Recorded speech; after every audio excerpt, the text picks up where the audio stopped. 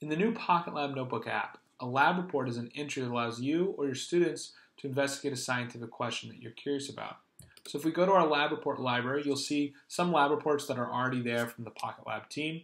This one, Investigating Gas Laws, is a good one to check out. It has an investigation question around using a Ziploc bag in a PocketLab to investigate the ideal gas law. And as you go down, you're going to see that there's YouTube videos from Khan Academy explaining the ideal gas law. There's a place for students to write a hypothesis. There's a procedure for how to use the plastic bag in a PocketLab to investigate this. And then there's a place for you to collect data.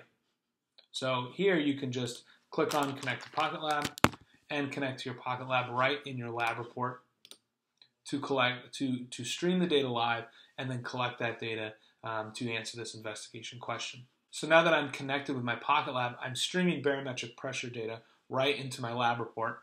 And for this lab report, I'm going to record data while I have my PocketLab inside this bag. And as I squeeze the bag with varying amounts of force, I'm changing the volume of the bag and I'm seeing how that affects the pressure that's recorded. I can then save this data that I've collected right into my lab report, give this trial a title, add some notes, and you'll see there it is right in your lab report. And then you can continue collecting more data trials. Down here you can see there are conclusion questions that you or your students could answer.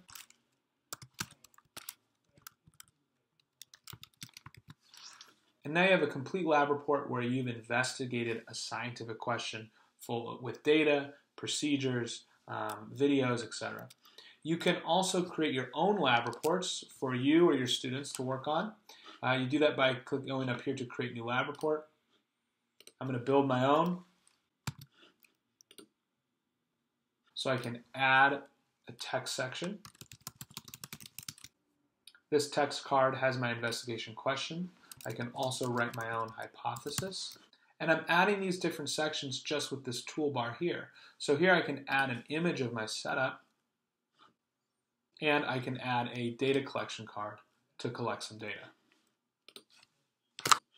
So here I'm measuring magnetic field strength, and then I can record data as I do an experiment. Save that data to my lab report. I can also add a YouTube video, a question card for my students or other users to answer, and attach a Google Drive file. And that's just the beginning. There are even more tools and features coming to lab reports soon, so stay tuned and be sure to check out PocketLab Notebook.